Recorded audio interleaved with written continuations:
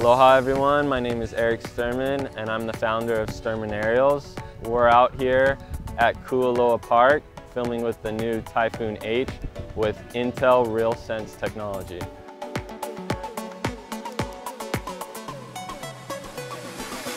I've been filming professionally with drones since early 2013, and since then, watching the progression with this technology, I'm really excited to show you what this can do.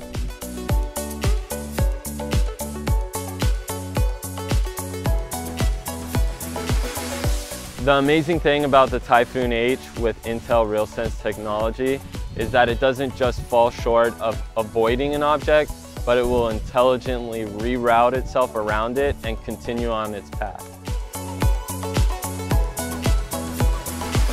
The incredible thing about this new technology is that it gets smarter and smarter as you fly it, and while you're flying it, it creates a 3D mapping of its surrounding and it will remember it.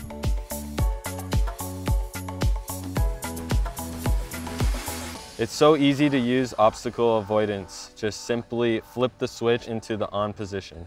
Obstacle avoidance works in both smart and angle mode.